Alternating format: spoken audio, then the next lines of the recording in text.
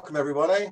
I can see the scary number of people out there that I'm talking to, and none of you that I can see, so welcome. And I hope I can take you somewhere really warm and exotic for the next 3/4 of an hour or so.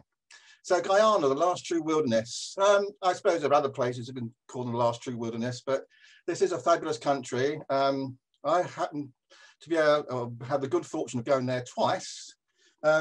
As part of, as well as working with trust in that time, I also did some, and I still do, when we can actually start going on holiday again, led some trips for wildlife travel. And I think it was 2009, I went out on a recce trip to Guyana, and then subsequently I took a group out in 2014. So this talk is a combination of the two trips. And it's a place where you need a bit of a sense of adventure to go to, because it's it's a lot more difficult to get around, you say, than say Costa Rica or Ecuador, where some of you may have been to. But it's a fabulous place, and it really is, a lot of it is unexplored. So what I'll do is to tell you a little bit about Guyana at first, and then we'll get into the wildlife. And I'll take you, the route we'll be taking is mainly the route I did on the first trip, and we'll talk about some things that happened on the second trip as well. So anyway, here we go. So start off with a picture of the Kaitoa Falls, one of the great places in the world, and we'll come back to that towards the end. Okay, so Matt, where is Guyana? About 50% of the people I spoke to, when I said I was going to Guyana, said, oh, is that in Africa? Well, no, it's not. It's up here. You can see it in the northeast corner of the South American continent, surrounded by Venezuela and Brazil, with Suriname, which is the old Dutch Guinea, to its east. So yeah, it borders the Atlantic there, yeah, they're surrounded by some pretty big countries. Be quite difficult to see, so you might have to get quite close to the screen here. But where I'm taking you tonight is we start in Georgetown, and we make our way, I don't know if you can see the arrow, down through central Guyana into the forests, and right down here to Dardanelles, and then back up to the Kaitoa Falls, and then back to Georgia. So that's where I'm taking you tonight. So a little bit about Guyana first. Just some very, very basic facts about Guyana. It gained independence from Great Britain in 1966 and is the only English-speaking country in the mainland of South America. It's 83,000 square miles, and just for comparison, as everyone does, I looked up in Belgium, so it's a lot bigger than Belgium. It's and the United Kingdom is about 12,000 square miles, so it's about the size of England, I think, really. 80% of that is, or was, but around that is still rainforest, much of which remains unexplored. Its main industries at the moment are bauxite, mining, sugar and timber. And the main agriculture is sugar cane and rice. So there, its main industries. And one of the reasons why we went, I went on the recce first, is they're trying to build up the ecotourism and wildlife tourism to try and, which helps towards the conservation of these fabulous areas that you find in Guyana. So the population, 800,000, that's the estimate about 4 years ago. Of that, 50% are East Indian origin. A lot of the original Guyanese or colonialism that came over from the East Indies and Asia. 36% Afro-Caribbean, and about 7% are Amerindian, the native population there, so it's quite small. Most of the people, 80 to 85%, live in the coastal belt. So very, very sparsely populated in the interior. So when you fly in, you fly into Georgetown, which is by far the biggest town, the capital city of Guyana. Very coastal, very low lying, and has had quite major flooding at times, and is seriously, with climate change and rising sea levels, is going to be even more threatened over the next few years. And that's basically the sea defences, the sea wall. And even when we were there on our first visit, the sea level was not very far from the top of the walls.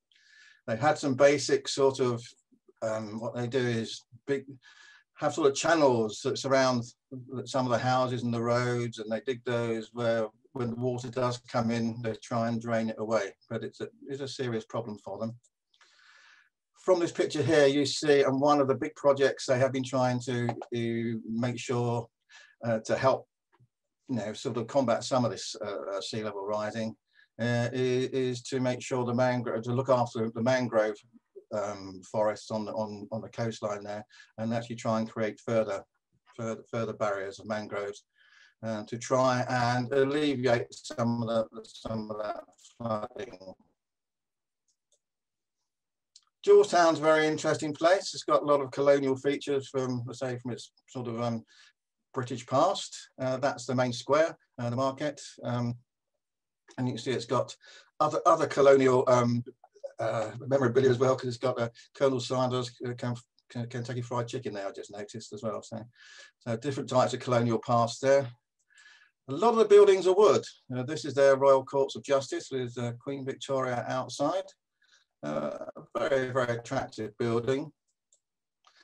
And they've got this fabulous church, St George's Church, which we were told was the biggest totally wooden building in the world, they were claiming. I'm not sure if that's true or not, but it's very spectacular.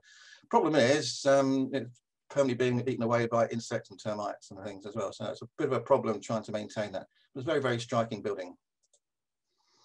And I know that I think there'll be one or two cricket fans out there, so I thought I'd put this in. Is of course, because they're British past, they're the only they play cricket there, much to the amusement of the rest of the South American continent.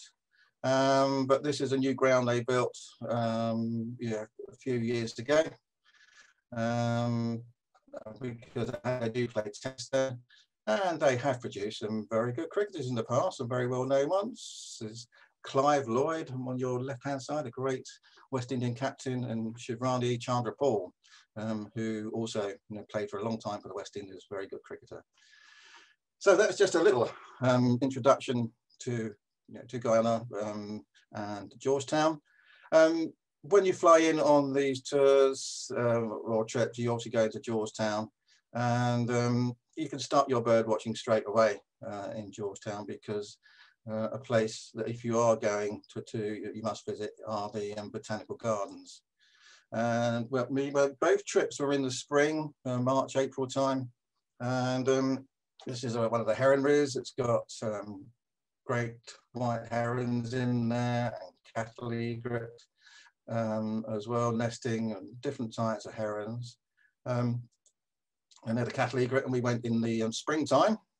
You can see where the chicks are just hatched out, and so there's a hungry cattle egret chick down there. It's fabulous. It's just it's not a big park at all, and it does get very busy, so it's always best to go early morning. I know on the first trip that we went, on the recce trip, I think we arrived at midnight, had a meal at 1 o'clock, and they said, "Oh, you're getting up at 5 o'clock because it's the best time to go." So, but it was worth it in the end. So, we had little blue herons there, which are very striking. There's about 4 or 5 different varieties of herons, all in the same tree that we saw, and then an even smaller one called the striated heron. And very happy to be close to you. This is a snail kite that will actually come and perch in a tree quite near you.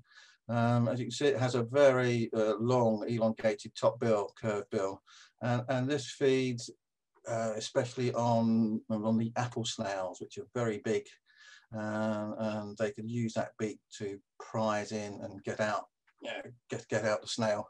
So it's got a particularly niche feeding mechanism for it. But yeah, they were very, very close by. Lots of trees in fruit, and this is a red-shouldered macaw. You can just about see its red patch on there, and there's quite a few throughout Guyana. There's a great variety of parrots, parakeets, and macaws.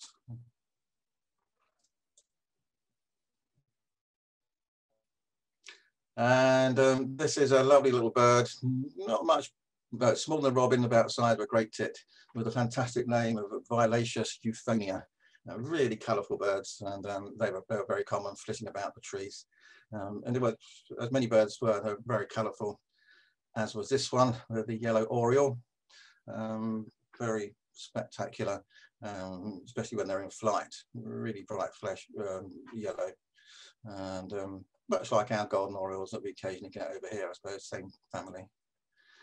And then you get some really striking woodpeckers. This is a lineated woodpecker, and if you can imagine a carrion crow sticking to the side, it's about the size of a carrion crow, with this very, very sort of angry looking beak, I suppose. Very striking colour. Now, lineated woodpeckers are found right across South America and Central America and right up into North America. So they're fairly common, and something that you are very likely to see over in Guyana.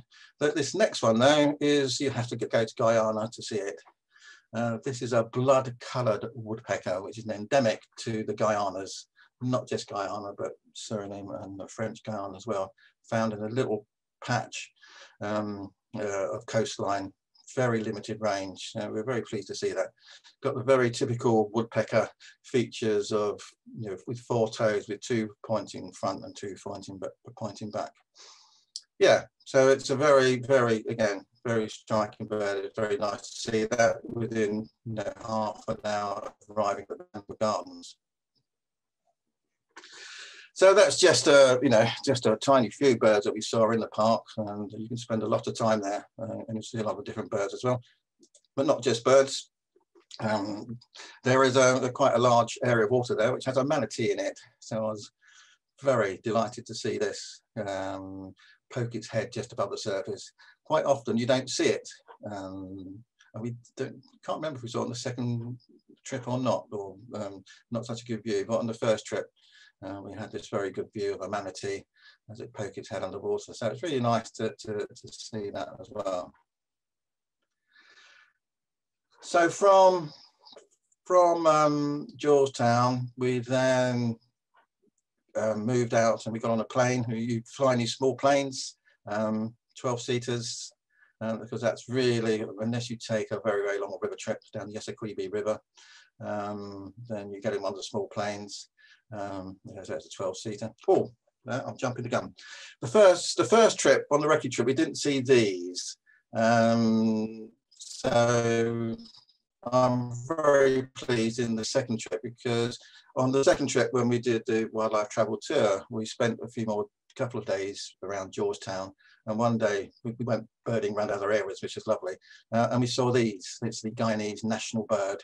It's a hoatzin, and probably this is the nearest thing you'll see to regarding a bird to its reptilian ancestry, because it still has on the forewing near the carpal joint, it has a hook still. So it's really the closest bird that we've got to reptiles.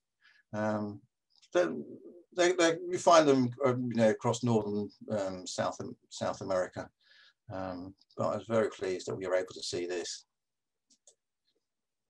So yes, we're now on a flight. We're going into the heart of the rainforest now, and as you fly out, the landscape changes. You're going over the rice fields first of all, and then on to the to the start of the edge of the forest, some of which has already been mined, and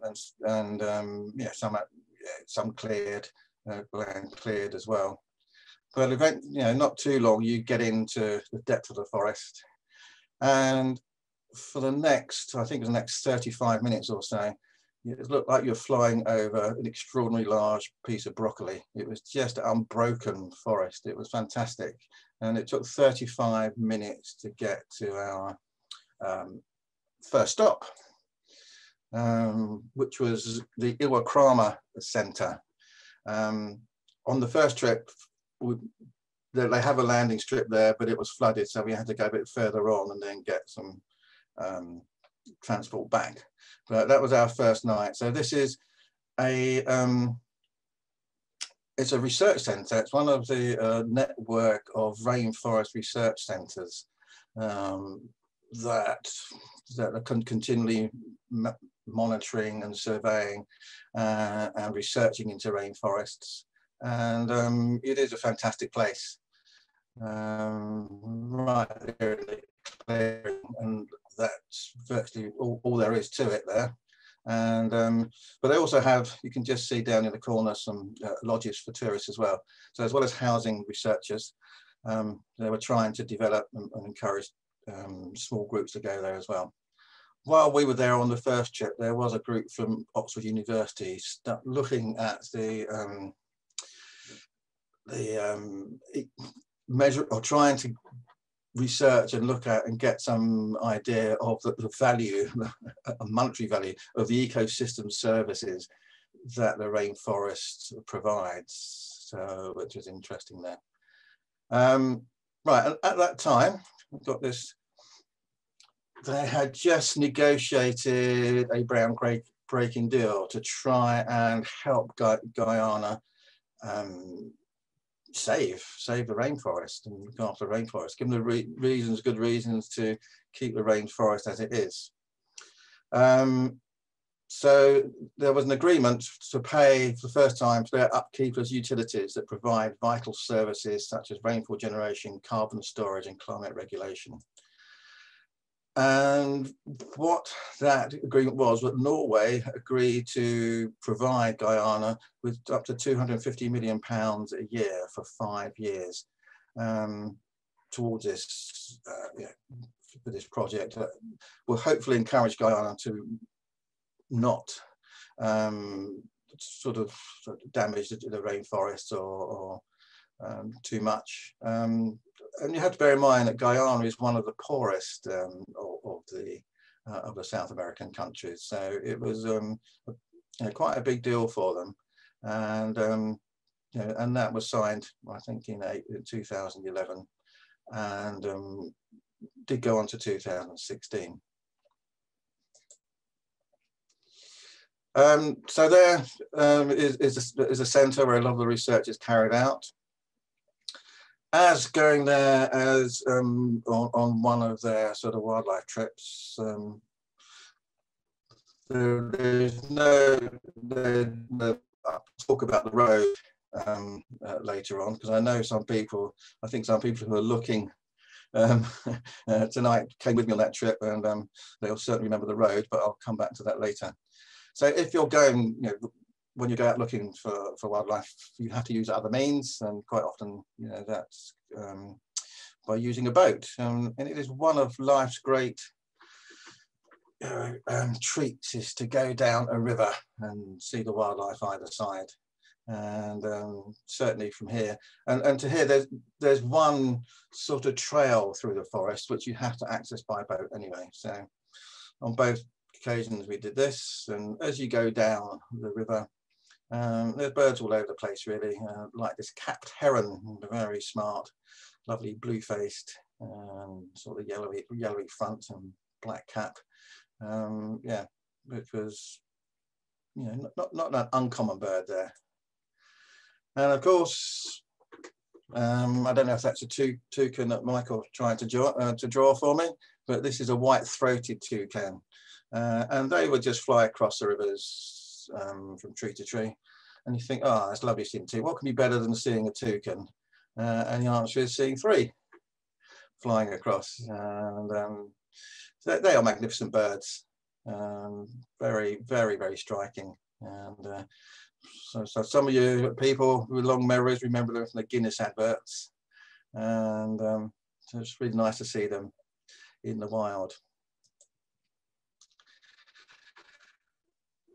If some of you have ever been to the rainforests, and you get very excited and you go birding in the rainforest, and you hardly see anything. There's lots of birds in there, and there's lots of sounds that surround you, but it's actually quite hard to see birds. So especially on the first trip, we were really lucky, and our luck was in because the route we were taking, there was a big column of ants going right across in front of us, and of course that attracts a lot of the birds.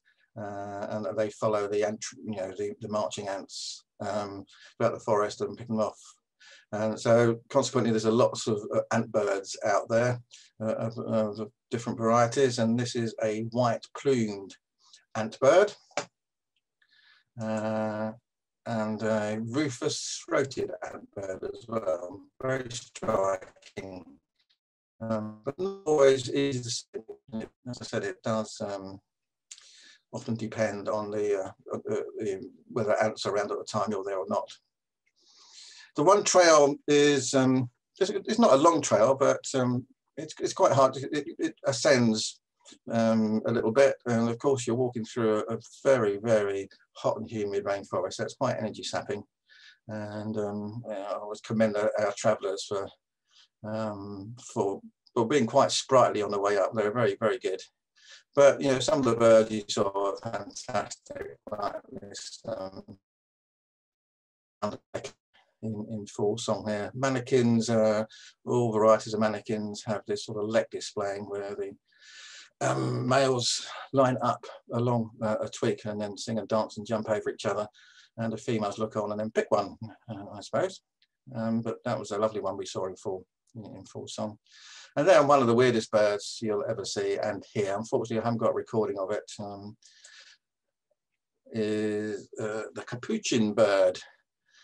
You get capuchin monkeys, but this is a capuchin bird, which looks like a cross between a bird and a monkey, really.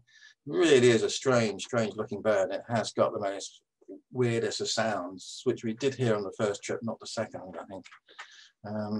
Yeah, it's quite a big bird, and the sound is like a metallic sort of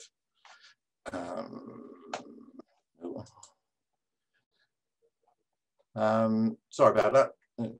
Something went wrong there, but yeah, capuchin bird is a really super bird to see. But you gradually make your way up, and when you finally get to your destination, which is what they call Turtle Mountain, it's not really mountain, but you get this fabulous view over the rest of the forest, and then you get these swallowtail kites that are just sort of gently gliding around above you. And yeah, so we got 3 of them, which is lovely. Again, beautiful birds. Didn't get a picture of one, but then was on the second trip there was a fantastic display by an orange-breasted falcon, which Ron, our guide, insisted was the fastest bird in the world, even faster than the peregrine.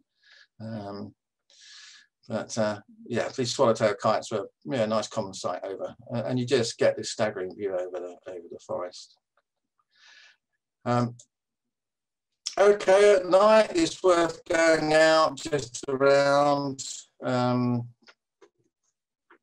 the camp, and you'll come across nightjar sitting in the road. And they just sit there, and you go right up to them, and you can surround them, and they just seem quite happy where they are. So this was a blackish nightjar, not a very original name really. I suppose someone who saw it first said, "Oh, it looks a bit blackish," and the name stuck. But yeah, lots of different nightjars and nighthawks over there, and just to get close up to one of these birds, and you can just see its lovely whiskers along the side there. Very, very nice. And there was another one as well, even more prominent whiskers, and this was a ladder-tailed nightjar as well. They just sit on the road for warmth, and then we'll gradually get up and chase around and start looking for moths as well. So yeah, very nice. It's always worth going out at the dark, because it's dark by sort of 6:30, and by the time you had your meal, you spend about half an hour walking around. Very, very nice. So I said we're following the first trip we went on, and then we went a bit further down, not that further down from Irakrama, and this is Atta Lodge, which is really there for the canopy walkway, which we'll go on in a minute. And I don't know if you can see, on the first trip we went, they didn't actually have any sleeping accommodation as such. So on the left-hand side of the building there, you can see the hammocks, which we all slept in, which was quite interesting, say on the first trip, with the age of some of the people on that trip trying to negotiate getting in and out hammocks. And especially if you wanted to get up in the middle of the night. It was probably not when people got that good a night's sleep there. It was a really interesting experience. By the time we got there on our second trip, they actually built a lodge, and so that was a bit more comfortable. I have to say at this stage that the accommodation is fairly basic, but it's very comfortable, it's very clean, the food was really good, and the people were lovely. So and you just need to have somewhere to sleep, really. So that wasn't a problem at all. But they're really nice places. So one of the reasons to go here is that you go on the canopy walkway. So on the first trip, we set off to go along go along up to the canopy, but something was blocking our path. Now this is one of mine. I haven't got many photographs. I don't take photographs, so this is mine, and this is quite blurry because laying right across the path to get onto the walkway was this snake, the fer de lance, which I think is thought to be the most poisonous snake and the most horrible snake to be bitten by. I think you've got about 20 minutes of agonizing death if you get bitten by one of these. So that's why I say you do need I mean, you get them all over South America, but you do need a bit of a spirit of adventure. And if one of these is laying across your path, you just retreat and wait until it's gone, basically. You don't try and step over it at all. So, but after about 20 minutes, it slithered away. And just to think other things that frighten you to death, on the second trip, our guide Ron, he preferred to sleep in a hammock. He was just about to get into his hammock, and one of these scorpions was in the bottom. So you do have to be a little bit aware and look out for these minor inconveniences on your trip. So anyway, that's the walkway. Yeah, it's interesting. Interesting experience. If you don't like heights, it's a bit sort of worrying, but it's certainly worth going up there. Because you're up in the canopy, and so you're seeing a lot of birds at the canopy level. Because the interesting thing with a lot of the birds in the rainforest is that they stay at different levels. You get the ground, the birds nearer the ground, exist near the ground, and then in the middle canopy, and then up to the top canopy. So you do see different birds on different layers in the forest, and you get stunning views across. And you get very close to, some of these mid-canopy birds, like this common toady flycatcher, which is not that much bigger than the goldcrest. And the whole range of toady flycatchers out there. This is the common one, but very striking. And of course, where there's food, there's a whole family that we don't get anywhere in Europe called tanagers, and this is a turquoise tanager. Feeding on the berries, and so it's quite difficult to take photographs. Right, but photographs, if you can ask a question about the photographs and the excellent photography, please don't, because none of them are mine, and so I won't be able to tell you what camera was used. All these photographs were taken at the time on the tours that we took, and I'm very grateful to Phil Palmer from Bird Holidays, who went on the first trip, and Charles Waters, who came on our wildlife travel trip for most of these photographs. But yeah, that's a turquoise tanager, and so it's very difficult to take photographs while on the walkway because they're bouncing. Because if they bounce, as you're walking along, they really bounce, and I'm trying to keep steady to take photographs very good. So Phil did a great job with these. And I thought I'd show these. These were because a lot of the lodges, and at night and during the daytime, you get some lovely butterflies and moths around. And so these were all taken by Charles Waters on the second trip, because he's very into his butterflies and moths. And yes, you put out, especially at night, you put out under one of the lights a white sheet, and you get all sorts of brilliant moths, like the sphinx moth down the right hand side. Yeah, it's fabulous. It'd be a whole talk in itself. The butterflies and moths of Guyana, just a fabulous selection. Wherever we went, there was a really, really good range of butterflies and moths. Okay, you go along the road. There's only one way. This is the one road in Guyana, and it goes all the way from Georgetown down to the southwest. And this is a carasue, black carasue walking on the road. And but you, on the road, it's because you don't go into the forest at all, most of it. So you just have to bird watch and wildlife watch from the road. But there's always interesting birds going over, like a plumbeous kite we have here, a grey-headed hawk, a yellow-headed vulture, a very big vulture there.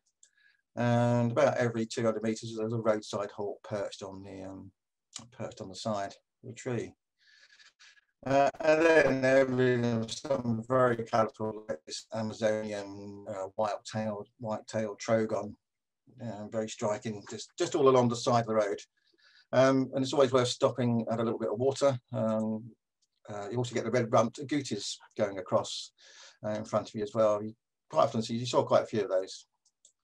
As I said, you often see it's worth stopping at water because there could be hummingbirds. And the second trip we saw an otter on one of them, a river otter.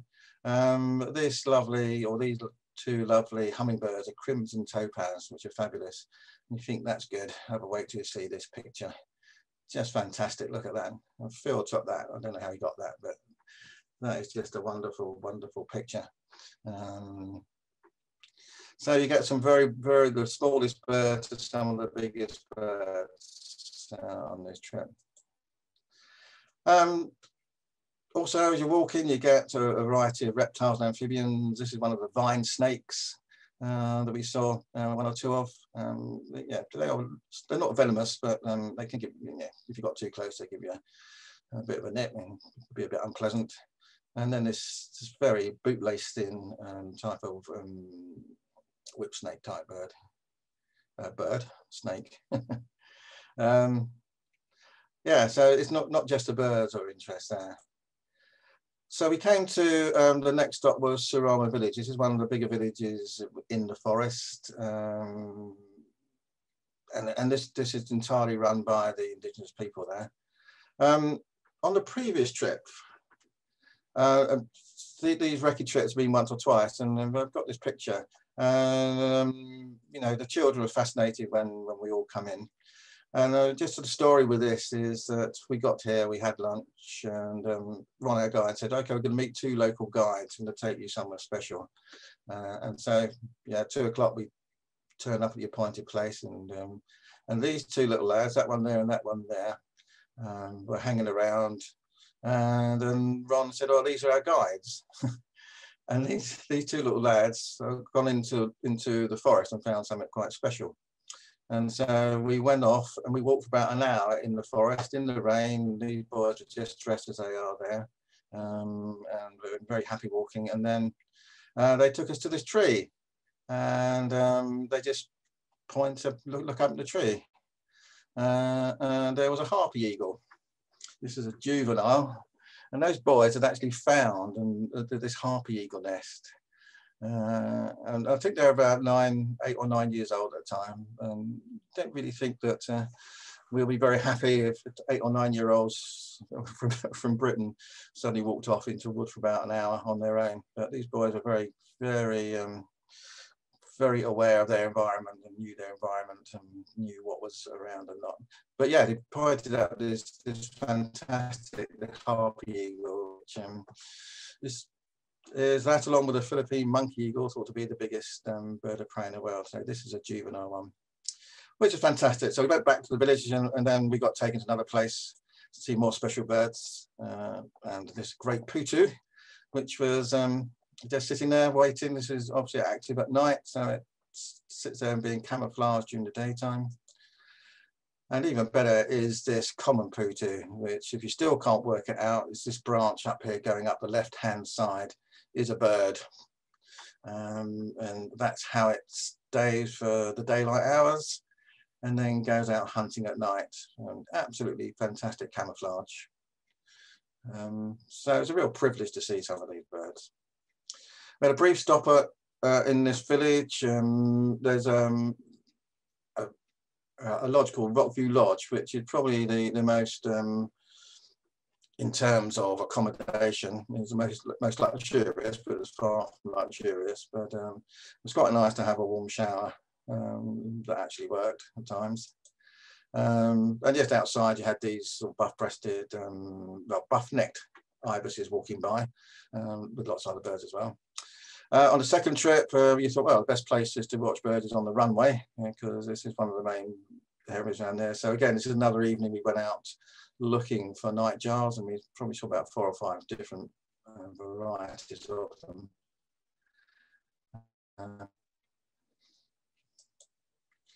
But on the first trip, as well as finding out the wildlife, it was nice to find out about all the you know, about the communities and what they're doing. So we were taken to this school in Anai village here, and the children gave us a really nice, lovely display telling us all about the wildlife of the jungle and how important it was. And there's a visitor who got involved in a ceremony. I can't remember quite what it is, this ceremony, but somehow I ended up with a wife, which I had to leave behind. But yeah, it was very nice to see around, you know, go around, look around and talk to the teachers and talk to the children. We also went to a really lovely peanut butter they make there as well. So that was all part of our recce trip as well, is getting to get to know some of the communities. So we're now moving out into the more, away from the forest, into the more savanna type land.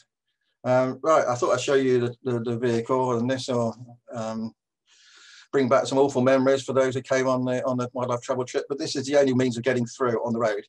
The road, we travelled about 54 kilometres in about 8.5 hours, and sometimes it was so bumpy, and it's got no suspension at all.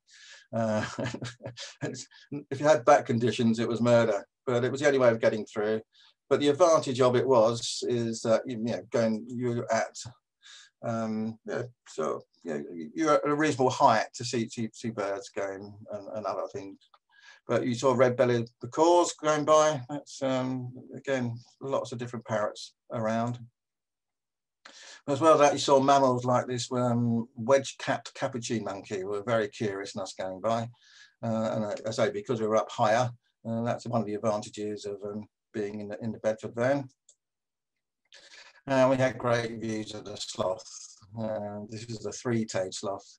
And the great thing about these is they don't run away. In fact, interesting experience. I think on the second trip, we stopped, and Liz, who was in the van at the time, we had the flap down, so we said, "Oh, Liz, lift the flap up," and then she got and got that close, within about 2 feet of a sloth looking at her. As you can see up the top, there's the three toes of the 3-toed sloth. So you got some really great views of animals at that level. Okay, I'm just got to realise time's going on, so we've still got a bit of way to go. So we've got puffbirds along the track, spotted puffbird and Guyana puffbird. And again, another one of these great big woodpeckers. This is a crimson crested. So then on the first trip we moved on, we were going down to Karanambu, but this time we're going to go down by boat and follow the river down. And again, fantastic trip. Saw boat-billed herons just along the way. These have got really wide bills, lovely birds. Kakoi heron, which is quite bigger than our own grey heron. You had white hawks sitting in the tree, and just these black skimmers floating by, completely unaware that we're there. Really, in fact, they just go over the boat. If you're in line with them, they just come over the boat and just catching their fish. If you can see might be able to see on this that their lower mandible is longer than the upper mandible, which they use for scooping fish out of the water as they fly. And the other residents of the river were quite curious as well. This is a giant river otter looking at us. And if it gets out of the water, these are big. These can be up to 2 meters in length. Very, very big animals. And spectacled caiman just lolloping about on the sand as we went by. Again, fairly uninterested in our presence. That's a big beast as well. So right at Karanambu, again, very basic lodges, but quite comfortable. And this was, at the time, was run by this lovely lady called Diana McTurk, who set up there many, many years ago to look after orphan river otters and look after them and then release them back in the wild. You can see one there. And did a fabulous job. Very sadly, after our second visit, it's about 3 years ago now, 4 years ago, she died, and but someone else has taken on. But she was a lovely, lovely, lovely woman, very redoubtable, tough, but very engaging woman, and that's her with the group. And she spent much of the evening telling us how much she fell in love with David Attenborough when he came out to do some filming, and she said she still was in love with him. That was in 2014. Wonderful woman, really did some great work out there. And that's one of her companies. That's Whiskers. She was so successful that they were having to relocate otters further and further away from where she was, because she's had such great success in rearing these orphaned otters.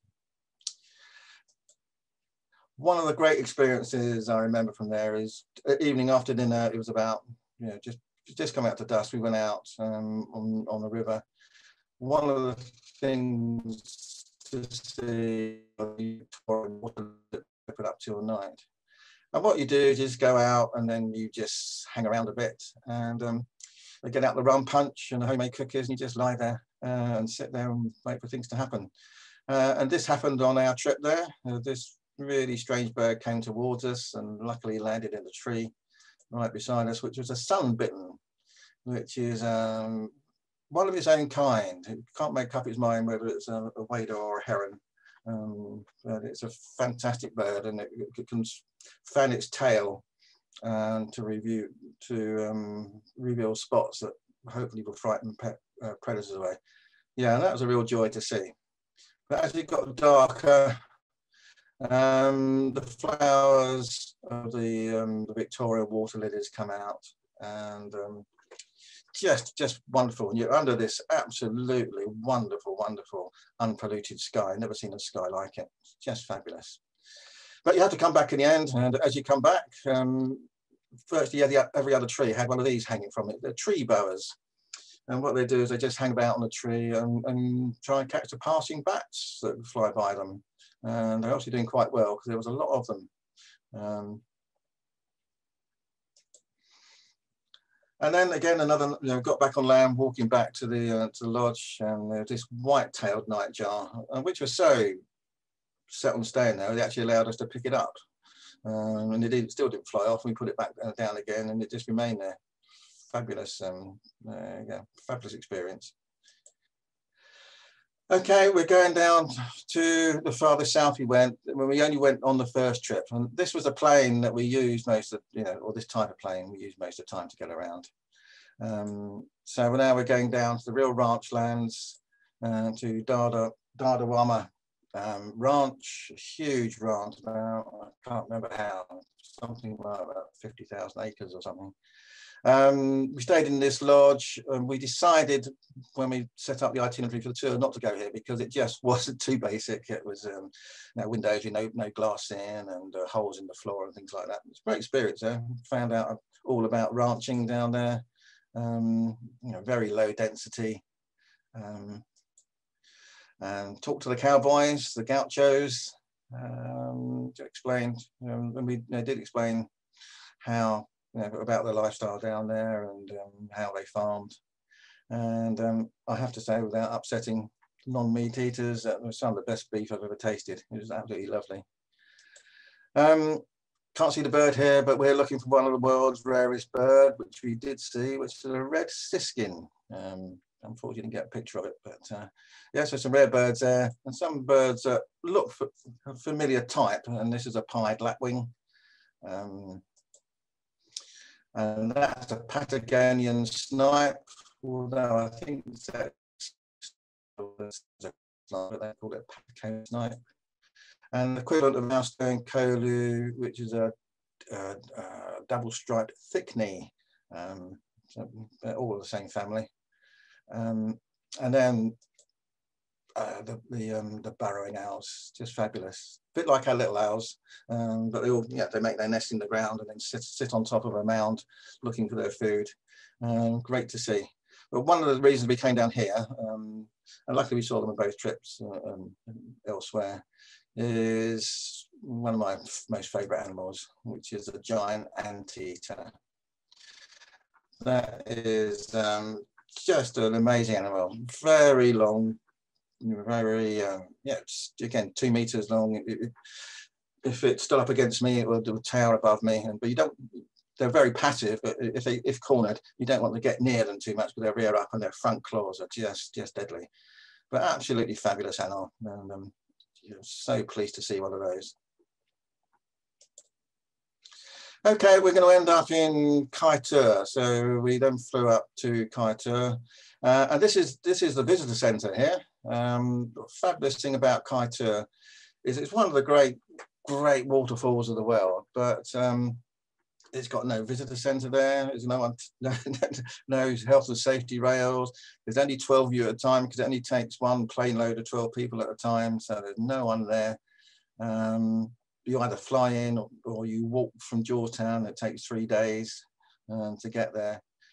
And here it shows you that what they're saying is that although it's not the big falls like you have the Victoria Falls or the Iguazu or the Niagara Falls.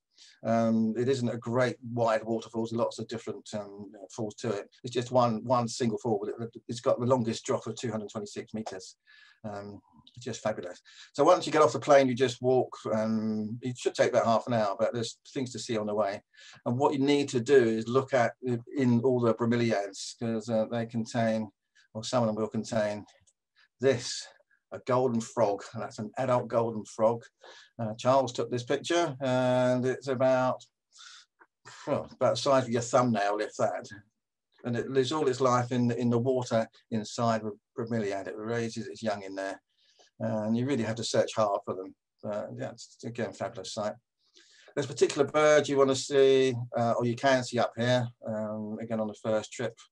And we were very pleased to see this. This is a Guyanan cock of the rock, a female, which is great to see. You thought, oh, I really like to see a male, and then lucky enough, one appeared, and you saw this bright orange flash in the trees, quite close by. Just look at that. It's just absolutely just a staggering bird. And again, these cock of the rocks have these these wonderful displays, leks where they they raise the crest and do all sorts of wonderful dances, and so they absolutely pleased to see those. So anyway, eventually you get to the falls, and there they are, this thunderous roar as it goes over, and then follows down towards Georgetown. It takes about 3 days to walk there.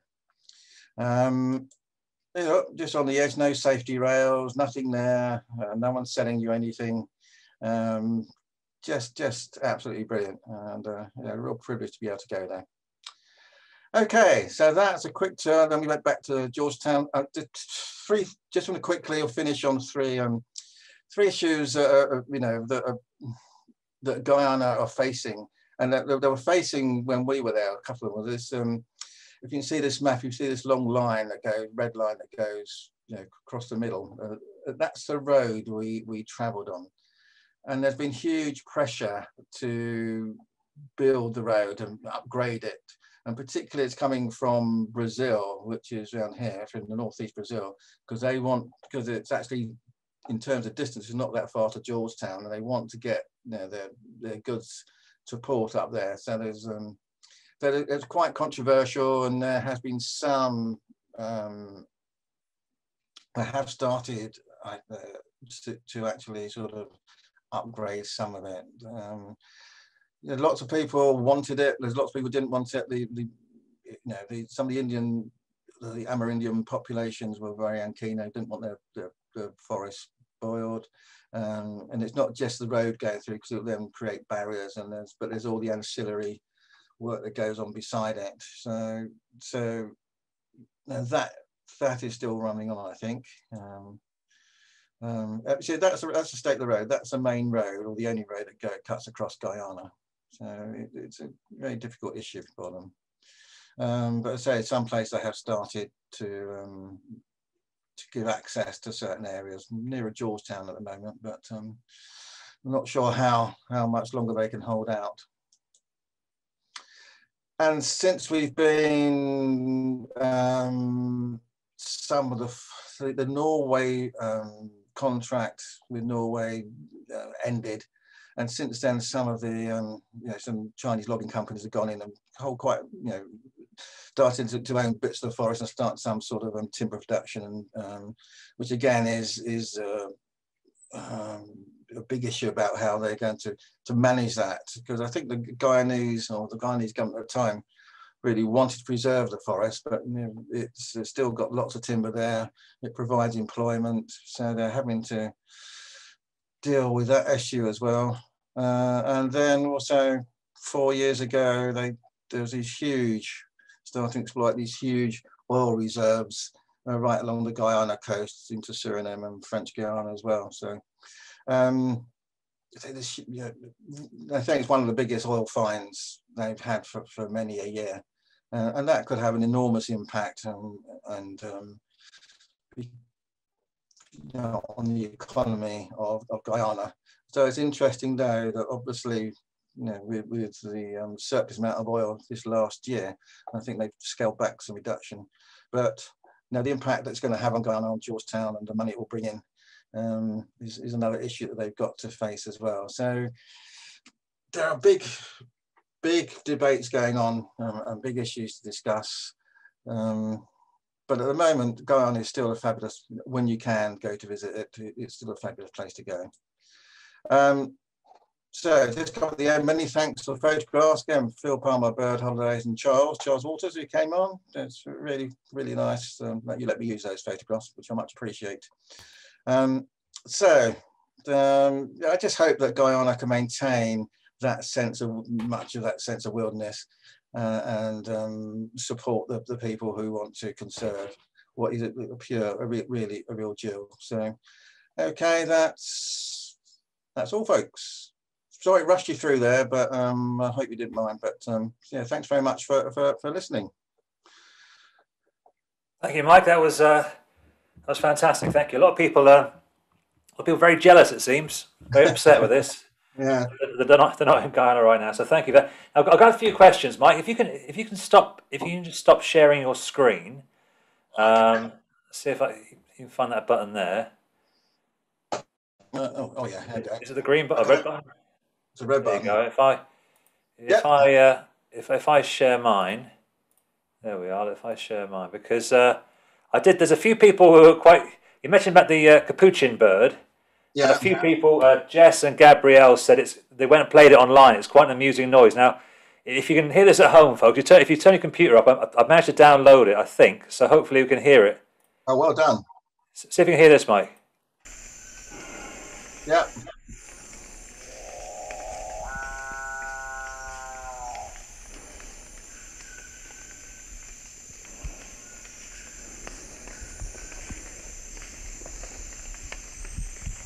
Was that it? There'll be another one.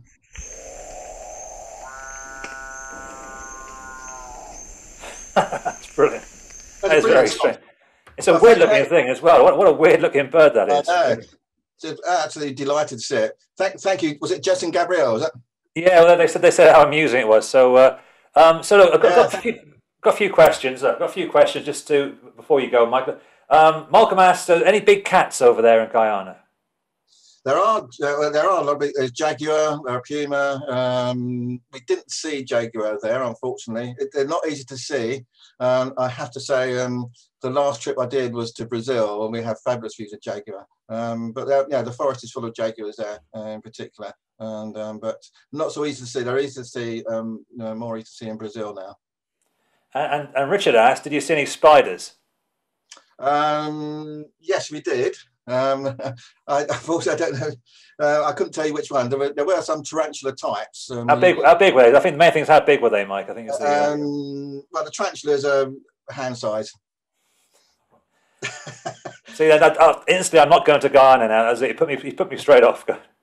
I'll go to the Isle of Wight instead. Oh, no, Alan's very lucky. He says that he's due to go to Guyana in October. So best of luck with that, Alan. Oh, yeah. What bird guide would you recommend, Mike? Is there a book you can? Well, I don't know if people hold it, but the book. They haven't got a Guyanan bird guide of its own. So the ones we all use, but it's quite hefty, is in the Helm Field Guides series. It's a Birds of Venezuela. Can you hold it up, Mike, so we can see it? So, Oh, there we are. It's the cock of the rock on the front. yeah. Okay. Guyanan cock of the rock. So there's no Guyanan bird guide. You get a Venezuelan one. Yeah. Okay. There's another one, I think, which is birds of North and South America, because there's some, I can't remember which one it is. I did have that, but I'm not sure where it is now. So yeah, look out. If they go on the NHBS website or one of the websites and type in bird books for Guyana, it's quite a good. Yes, nhbs.co.uk. Okay. I think you answered most of the other questions. Mike, any other questions we don't answer because there's hundreds of people watching, so we haven't got time for all of them. But perhaps I'll pass one to Mike. You can perhaps you can answer them later, Mike. No, but Chris asked if you could go bird watching in one place in the entire world. Okay, so you got one place to go, Mike. Where would you go? Okay. I'm tempted to say Woods Mill, but I may be too crass on that. Guyana is, in terms of if it's just birds, will probably be the top. If it's a more general wildlife and greater wildlife, I've been lucky enough to go to Botswana twice, and I thought that was unbelievable. Botswana, but I really like Guyana because it was, you do need a spirit of adventure there. You know, it's you really benefited. We saw 31 species of raptor while we were there. And you get really good views as well because birds, that aren't deep in the forest, aren't too worried about your presence. Yeah, Guyana. I think Guyana is where I've seen most bird species on any of the trips that I've done. Brilliant. Well, thank you, Michael. Thank you for lifting our spirits on a dark Tuesday evening. So.